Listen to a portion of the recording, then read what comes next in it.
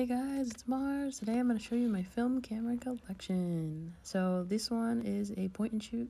I carried it around with me when I was a photo major in college a lot.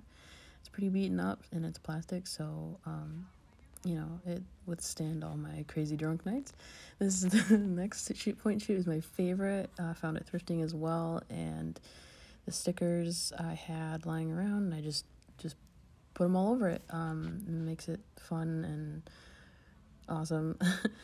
Works pretty well. Also 35 millimeter, and has a nice flash.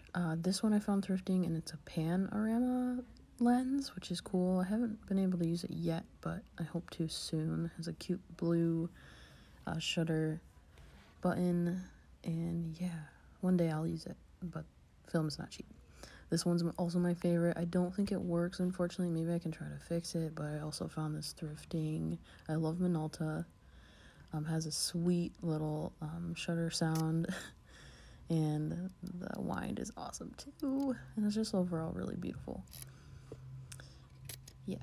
And this one is a gift from my dad. It is my favorite out of all my film cameras. The lens is amazing. It's a shorter lens. I can't remember how long, because I haven't used this in a while. The sensor is really handy, and it's just built really nice. And it's lasted a long time.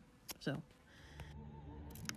this next camera was also a gift from my dad. He just really wanted to support my photo career. It was just a really good first film camera for my photo classes. The ISO was amazing at the time because I was always out late. Yeah, it produced pretty good pictures. And this one is the Polaroid. You can pick these guys up for like 20 bucks nowadays. Film is not cheap, so I have not used it, but I know it works. So if you do find one of these, just double check the film slot and see if there's a film cartridge in it, and that's actually the battery. So like take it out and put it back in and just test it to see if it still works. Other than that, like, these guys are so fun. I really want to try this out, but film is just not cheap. Another Polaroid that was gifted to me. This is probably the coolest gift that anyone has ever given to me. It is called the Polaroid SX Sonar Land Camera.